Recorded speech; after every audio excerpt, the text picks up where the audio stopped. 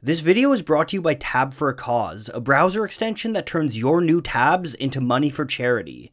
To check it out, look at the link in the description. It's been a long, lonely drive. You haven't seen a car for miles as you cruise down the highway, storm clouds building behind you. You see a figure standing on the side of the road, thumb pointed out. Is this just a weary traveler, or is there something else? Is there a kind of darkness behind him? It's an evocative picture that the Doors paint in Riders on the Storm. The final track of LA Woman, the Doors' last album with Jim Morrison, is a masterclass in atmosphere. With ethereal keyboards by Ray Manzarek and minimal cryptic lyrics by Morrison, the Doors set the scene for a twisted journey into the heart of man. Let's take a closer look.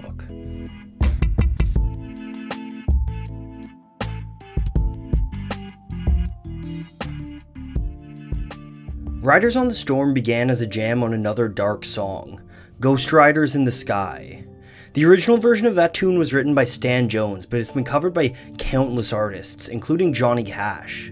Ghost Riders tells the story of damned cowboys, cursed to ride through the skies for eternity. The concept of mortality is still present in the Doors adaptation, but it heads in a different direction. Jim Morrison decided to change the title from Riders in the Sky to Riders on the Storm. It was a phrase that related to how he had seen himself in the past. In his college years, Morrison was in a long-distance relationship. Whenever he got a chance, he would hitchhike nearly 300 miles to visit his girlfriend. Over these trips, Morrison began to think of himself as a rider on the storm, wandering from place to place, leaving trouble in his wake. This is an archetype that fascinated Morrison throughout his career. He loved wandering souls and dark, unknown figures, two aspects that came together clearly in the concept of the hitchhiker. For Morrison, the hitchhiker became a symbol of the American identity. It spoke to the American myth of the frontier, uprooting your life, leaving everything you know behind, and pushing onwards towards an unknown future. The hitchhiker also conjures images of wide-open landscapes and roaring vehicles, but it speaks to a kind of transience too. And perhaps most of all, it speaks to a sense of distrust, the skeletons that might lie in America's closet. Morrison was so fascinated by the concept of the hitchhiker that he even shot a film about it in the summer of 1969. That film was called Highway, an American Pastoral. In a lot of ways, it laid the groundwork for the cinematic feelings of Riders on the Storm.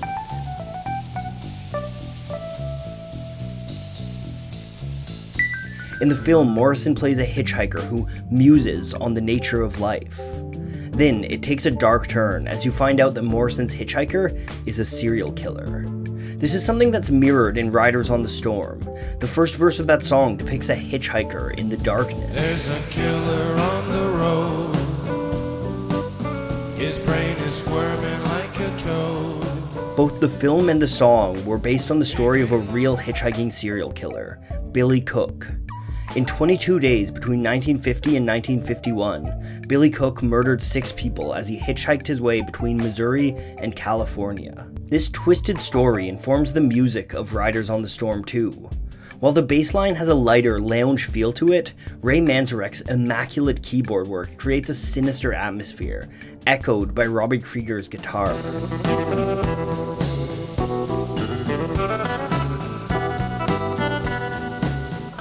Manzarek's solo in the middle of the song even seems to imitate the falling of rain.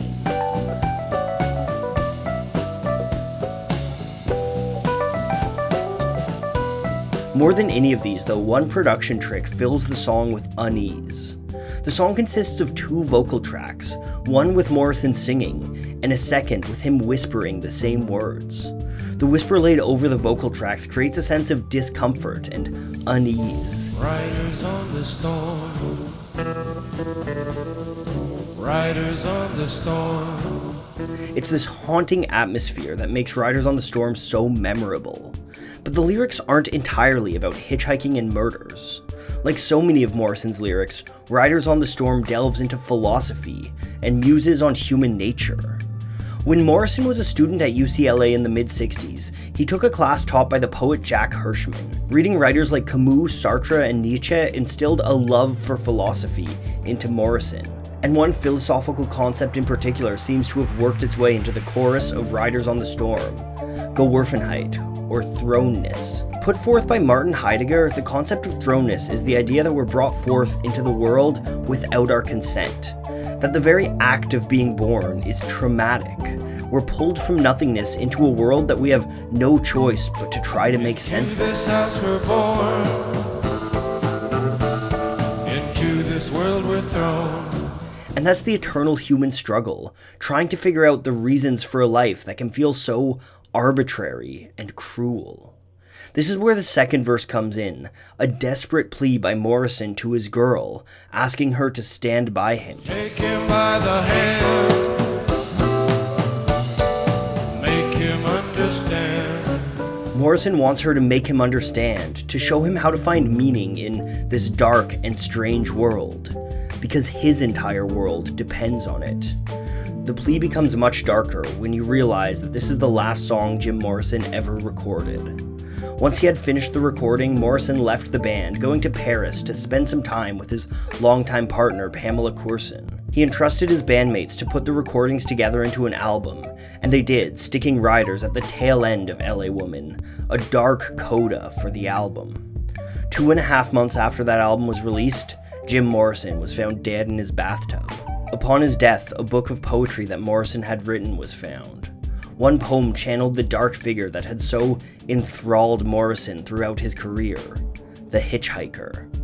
Morrison wrote, "Thoughts in time and out of season, the hitchhiker stood by the side of the road and leveled his thumb in the calm calculus of reason." The archetypal hitchhiker was always riding with Jim Morrison, and it became the basis of one of the greatest and final songs of his career. Riders on the Storm is everything the Doors do best. Rock-solid rhythm by John Densmore behind the musical musings of Robbie Krieger and Ray Manzarek, all brought to life by Morrison's twisted, philosophical lyrics. And with just 2 verses and a chorus, it's a song that asks more questions than it answers. And it leaves you in Morrison's shoes, a rider on the storm, musing on what it means to be alive.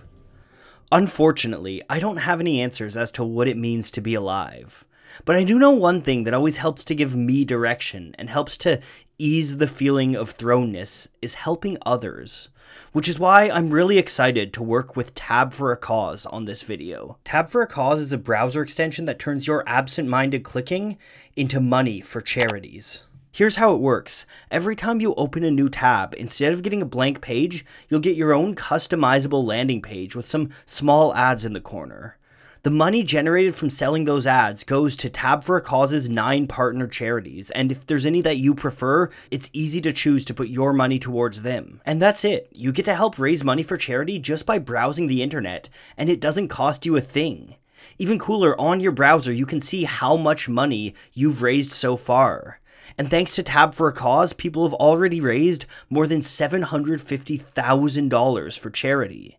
If you want to get started now, just use the link in the description. Using that link tells Tab for a Cause that I was the one that sent you, which helps support my channel. So why not try it out and start helping to change the world, one tab at a time.